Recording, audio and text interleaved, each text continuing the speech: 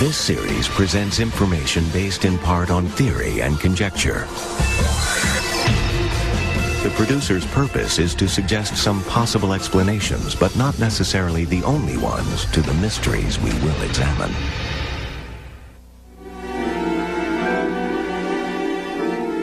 World War II is not just a memory in the coastal mountains of Brazil. The date is April 22nd, 1978. The place is a small hotel outside Rio de Janeiro. A noisy party at the Hotel Till is broken up by police who discover the people are celebrating something odd. The 89th anniversary of the birthday of Adolf Hitler. The raid resulted in the capture of a wanted Nazi named Gustav Wagner.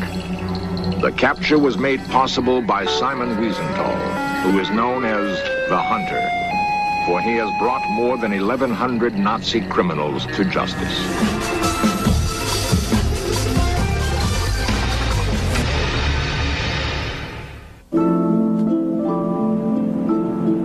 In Vienna today, World War II is not just history.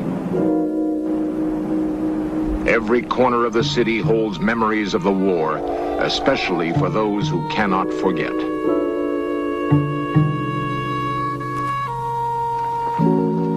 Simon Wiesenthal cannot forget.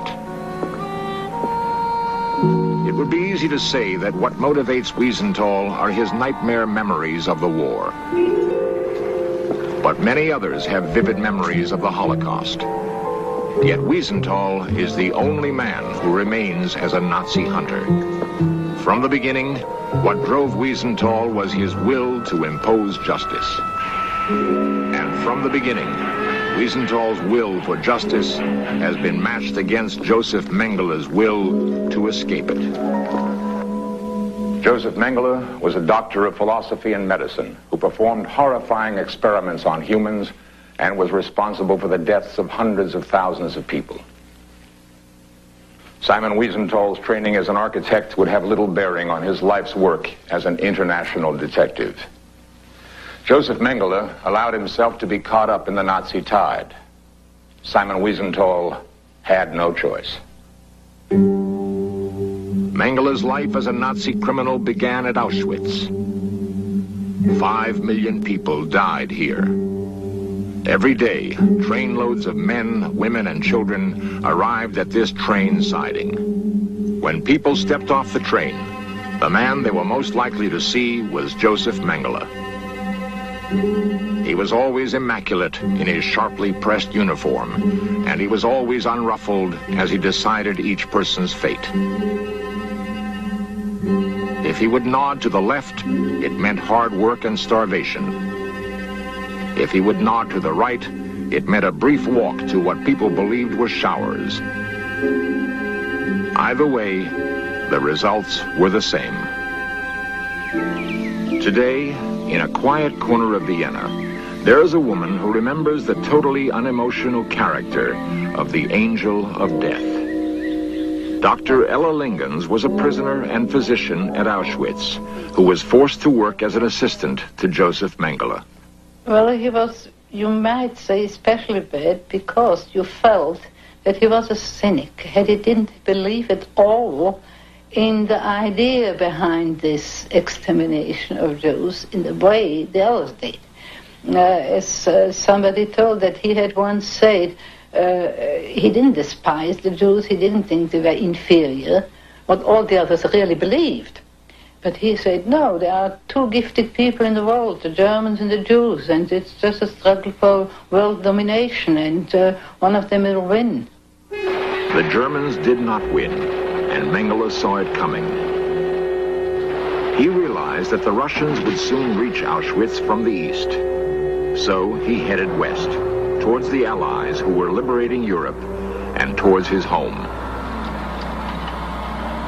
While the entire continent was reeling from the shocks of war, Mengele actually had his Auschwitz chauffeur drive him home. Home was near Munich, in the Bavarian town of Günzburg, where the Mengele family owned a large factory and was the largest employer in town. Even today, in search of crews encountered outright hostility when trying to film there.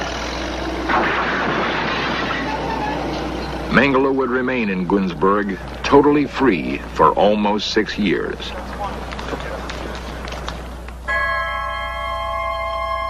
Just after the war, Mengele went largely unnoticed in the crowd of Nazi criminals, and it was not until 1950 that his name came to prominence in connection with Auschwitz. Mengele then fled Günzburg with the aid of Odessa, the secret SS organization that helped its members escape Germany. He went to Italy, making the border crossing at Reichenpass, near the northern Italian town of Merano. From Italy, Mengele sailed to Buenos Aires, Argentina. He arrived here sometime in 1952. Mengele found it easy to hide in Buenos Aires. Large German migrations in the last century created what are now substantial German colonies in South America. These colonies were natural havens for Nazis on the run at the end of the war. Mengele not only lived here on Sarmiento Street as a free man, but actually practiced medicine without a license in this house. He is reported to have met in this palace with Argentina's then president, Juan Domingo Perón. With this kind of protection, Mengele felt completely safe. But he could not know that his safety was only temporary. In Vienna, Mengele's movements had been carefully reconstructed at a place called the Center for Documentation.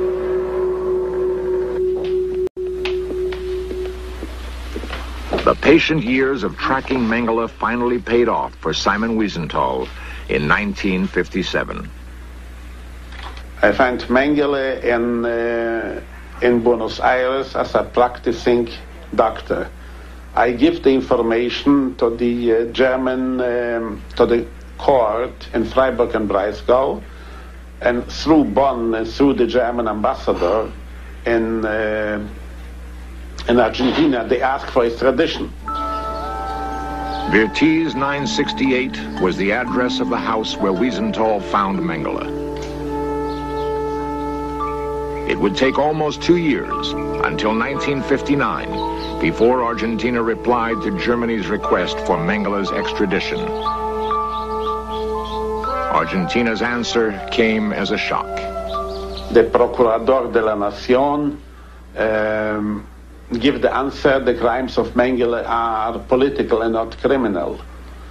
And I think this was the green light for Eichmann, because if they don't extradite a man who was in charge of field operations to send hundreds of thousands of people to the gas chamber, and they see in this crime a political crime, they would not extradite Eichmann.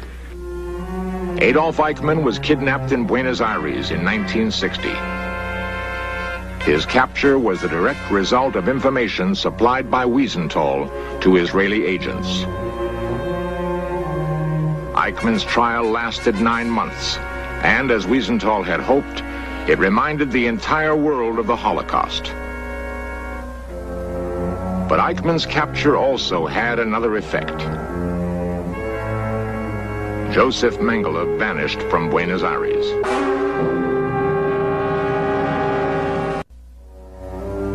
At the very moment that Germany was trying to extradite Mengele from Argentina, he actually returned home to German soil for his father's funeral.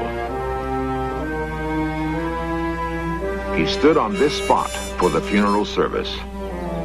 Although he was widely known as a wanted man in Germany, no one in Günzburg reported his presence to the authorities, even though he stayed here for 6 weeks.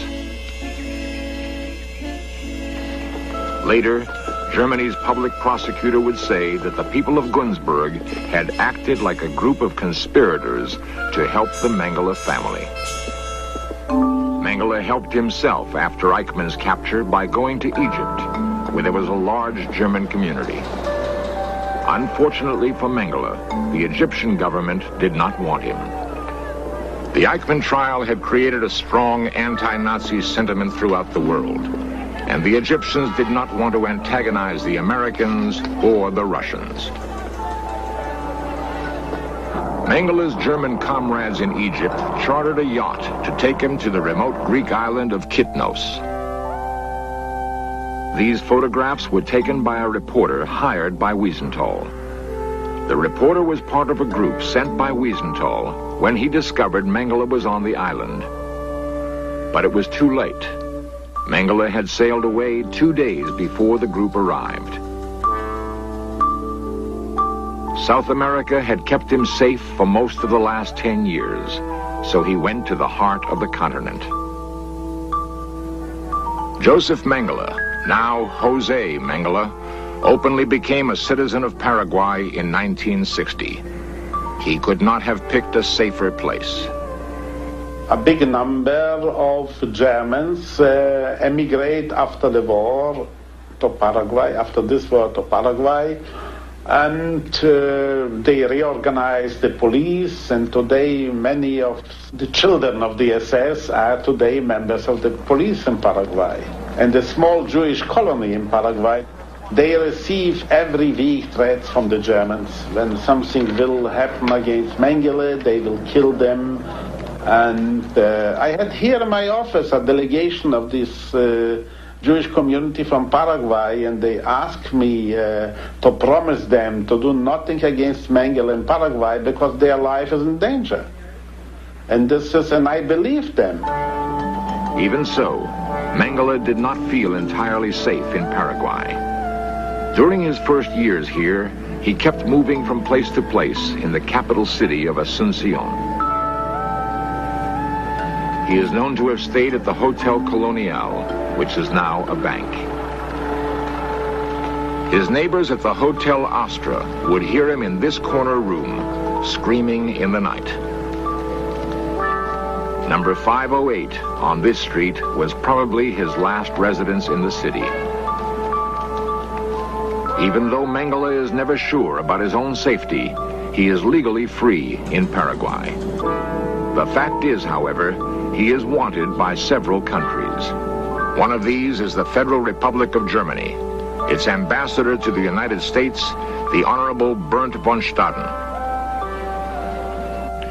Josef Mengele continues to be a wanted man and will continue to be a wanted man until he is put on trial or until he dies. It has been our policy from the very beginning to prosecute and to put to trial these criminals ourselves wherever we could.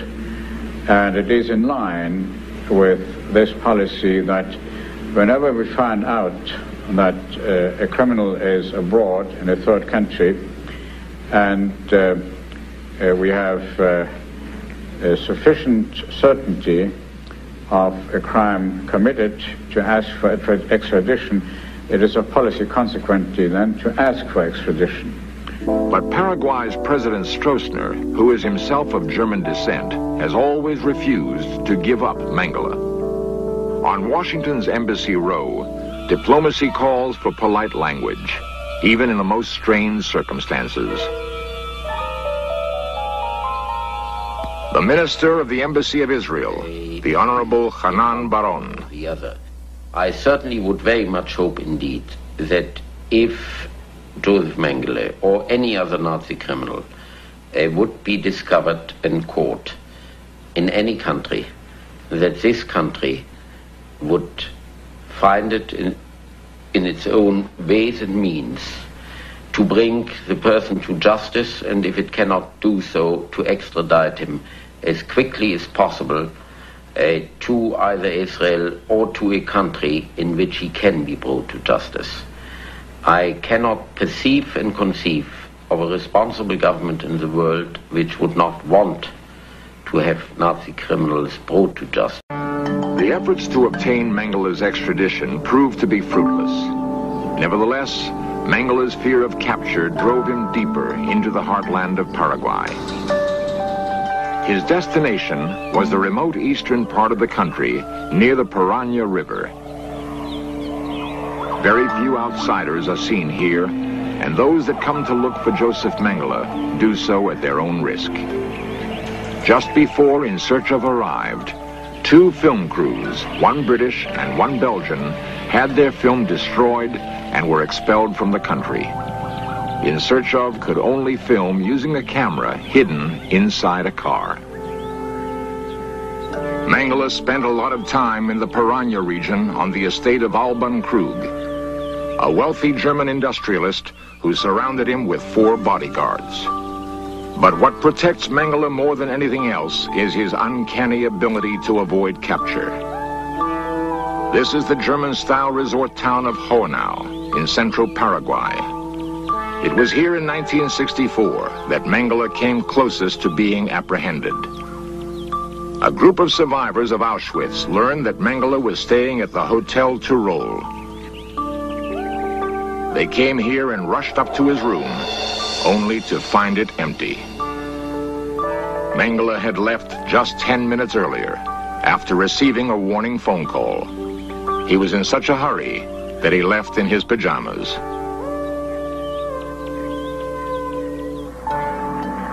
There are times when Mengele ventures outside Paraguay, but these times are rare because they involve a higher risk. One such occasion was in 1968, when Mengele went to Bermuda to meet some relatives. Wiesenthal learned about the trip and immediately sent a man to verify Mengele's identity. But once again, Mengele was already gone. The closer one gets to Mengele, the more elusive he seems to become. In Paraguay today, he is wrapped in legend. Wiesenthal must constantly guard against false rumors and mistaken identities. Wherever Mengele is in Paraguay, he has the protection of the Stroessner regime. There are times when even the remote Piranha region does not seem safe enough. Mengele then takes refuge in a large military zone in central Paraguay. It is a place so secure that even the Paraguayan police cannot enter it. In 1977, 2 events involving Mengele took place that are here reenacted for In Search Of. One of the last times Mengele was reliably spotted was when he was seen talking to 2 unidentified men on the Brazilian side of the Piranha River. Border checkpoints are few and far between here, and there is no record of his having made a border crossing. The most recent attempt to capture Mengele was made in that same year, when it was discovered that he was due to cross the border from Paraguay to Argentina at a given place and time. On that day, several agents were placed on the Argentine side of the border.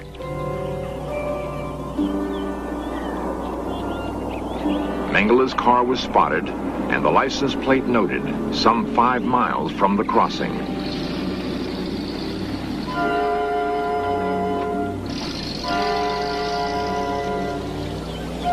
But at the last minute, the car turned around and headed back into the Paraguayan interior.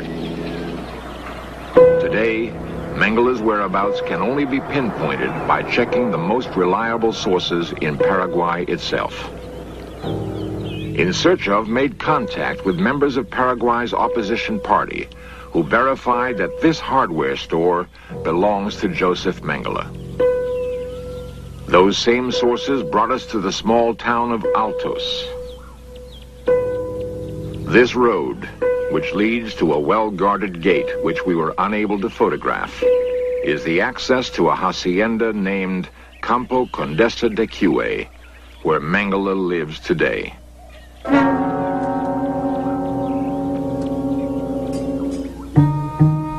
33 years is a long time, and the Holocaust seems far away. Now, there are 2 men who remain as living symbols of that moment in history. The hunted is 67. The hunter is 69.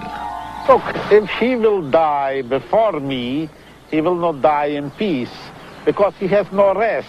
He is going from place to place. And this is also a part of a sentence. And you cannot make a deal with the Lord that I must survive Mengele. My last wish will be, in this case, to get Mengele. but nobody knows. I hope always that there's no perfect crimes, and even the biggest criminal and the best criminal make a mistake, and I'm waiting for his mistakes.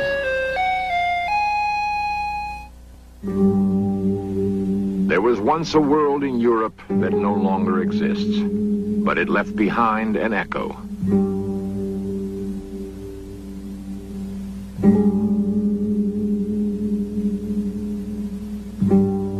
The history of man is a history of crimes, and especially the Jewish history is a history full of repetitions.